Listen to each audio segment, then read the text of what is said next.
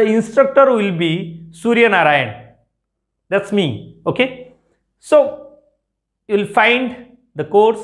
After completing the course, you can apply for the additional certificate, that is government approved e-knowledge education certificate.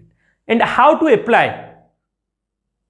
You have to send your Aadhaar card, your graduation certificate and a good resolution photograph, which will be printed in your certification. So it should be in a good resolution and quality. Okay. Then the payment will vary time to time, but now the payment will be for PGDCA, that is 1600 only, 1600, 1600 for PGDCA. Okay.